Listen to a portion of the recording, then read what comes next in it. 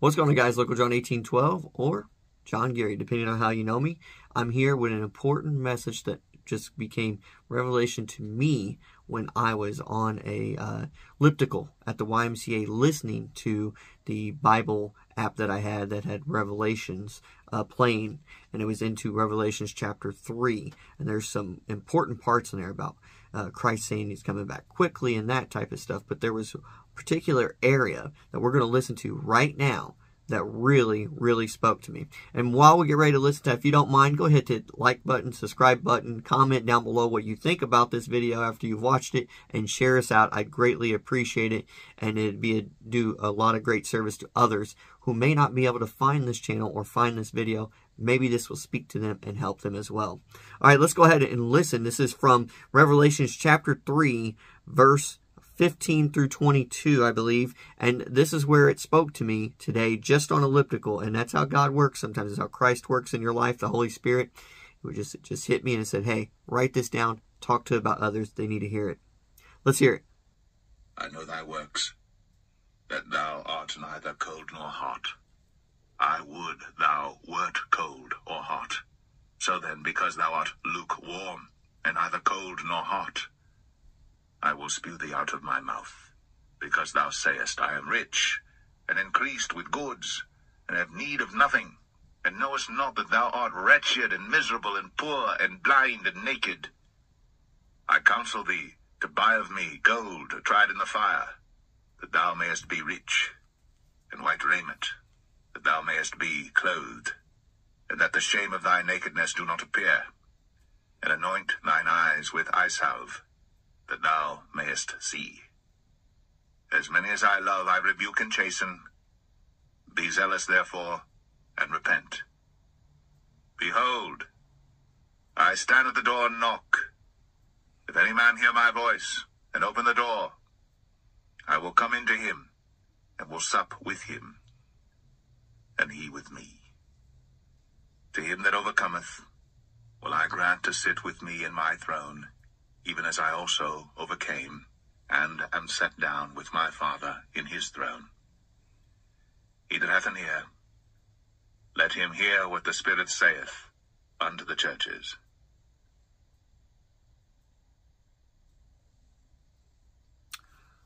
That was powerful today. I was on that treadmill, and it got to that part in the Revelation chapter 3, verse 15. Now, I've heard the scripture before, and I remember in the King James Version, it will often say, spew you out my mouth. Essentially, I look at it as I'd rather you not be lukewarm. I'd rather you be either for me or against me, essentially. God doesn't want people, Christ doesn't want people riding the fence and putting their toe halfway in and saying, oh, I believe, but I'm not going to do anything with my works. Well, I don't have to have works. I just have to have belief. A lot of Christians and denominations get kind of confused on that.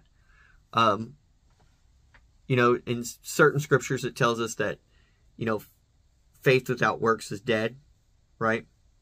And I think if you determine yourself that you need only works and only the works can get you to that faith, then we understand that that's incorrect as well. Understanding that if you were to truly accept Christ as your personal Savior, which I hope you all have, and I hope you all will, then you would desire and want to do good works. So it goes hand in hand. It would not matter one or the other as far as which one's better or anything of that nature. Obviously, accepting Christ and what Christ has done for you is the top, right? That's it. But you can't be lukewarm with it. You can't be, oh, I've accepted Christ, so I can still run out and do these things and these things and these things.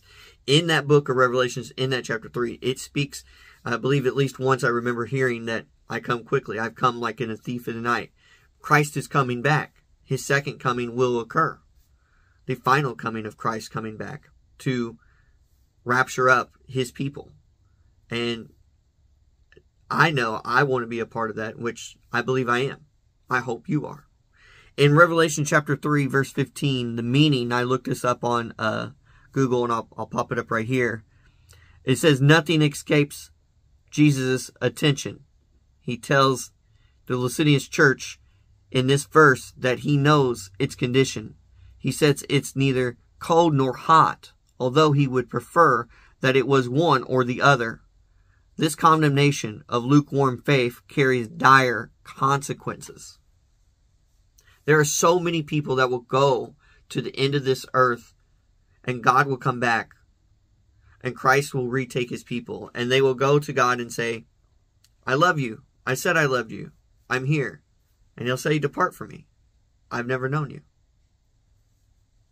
Or I know not of you.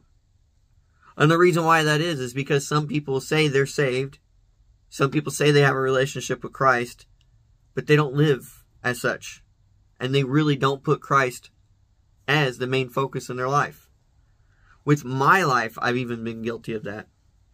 And I hope to change that as I continue my journey with Christ. I think I have gotten better at it. I think that's because even now as I work out, I hear, instead of music, I'm playing, Bible app and listening and learning. I found this book. We got it at an auction. It was Exploring Bible Prophecies. Tim LaHaye and Ed Henderson. These guys, I think, have passed away. But this book, I'm going to read some of that, especially in the back area by Revelations. We got so much stuff going on with Israel and the world in general that I urge you all to get into a Bible teaching church with a good spirit and worship God correctly and learn to read and understand your Bible and try to understand. I know it's hard sometimes. There's certain words I mispronounce all the time and all that, but God has put that fear past me and said, just open yourself up. Talk to others about God and allow him to work in your life just like he's trying to work in theirs. And he can do that by working through you as being a light unto them and unto the world. I pray for everyone out there dealing with all the stuff around the world, any wars that are going on in any areas. I pray for all of it. And I pray for even the wars right here in our own United States of America and out there in your own homes and even what I'm dealing with in your churches and everyone. And just remember, even in this passage of chapter 3, verse 15, where it talks about he'd rather you be hot or cold than lukewarm. And there's dire consequences for having a faith like that. But behold, later on, as we heard in the text being read to us, we see here that it says in chapter 3, Revelation still, verse 20, as we heard earlier, behold, I stand at the door and knock. If any man hear my voice and open the door, I will come into him and will sup with him, and he with me. God's going to be there for you. Christ is there for you. He's knocking now. With everything going on in the world and everything in your life, God is knocking. God was knocking today when I was on that treadmill. He says, let others hear. Help them as I help you.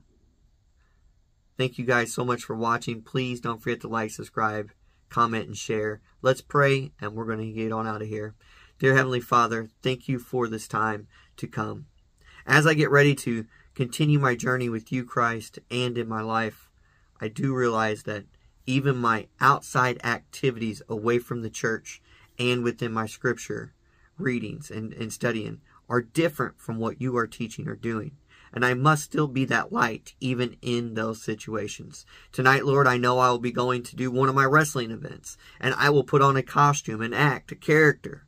But that character cannot have flaws. That character needs to be an outstanding character that has still some type of representation of you leading my life. I should not allow any of those other circumstances to affect what you're trying to do with me. As I looked throughout the world today, God, and I saw different things at the store for Halloween and costumes, I realized people will put on those costumes and they will go out and they will collect candy, which is a fun event for families to do. But I dug deep into that once I really started to focus when I was on that treadmill and reading in the book of Revelations. How many of us are wearing a costume when we talk about our own faith with you?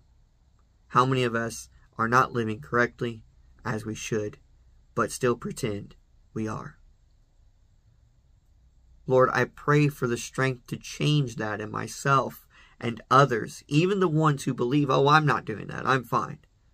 Even those, Lord, reach them to make them understand and to help them understand that they need you from every step of the walk of their day and life.